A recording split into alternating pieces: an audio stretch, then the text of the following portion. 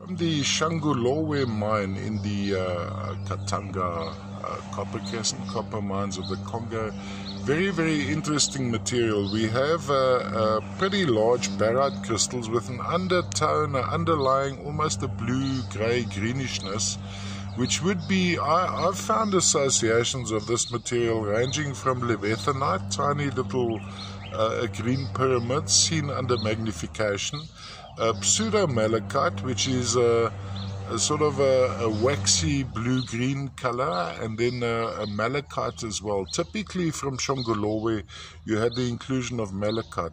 Now from a perspective point of view, you have a crystal there which has been intersected by some matrix over there. Just get it back in focus. Then you have a crystal formation over here which is contacted on that point and that point.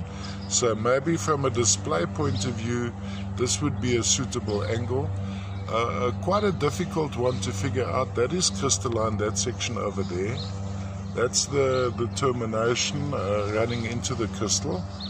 Maybe a little bit of malachite there as well. Let's have another look from here. Very fresh, crisp, interesting color. All the way, of course, from the deposits of the Shangulorwe mine in the Katanga copper crescent, copper mines of the Congo. Let's go have a look at the matrix at the back. Very young dolomite, almost a clay busy in formation towards the dolomite. And of course the black material would most likely be some heterogenite associated as well.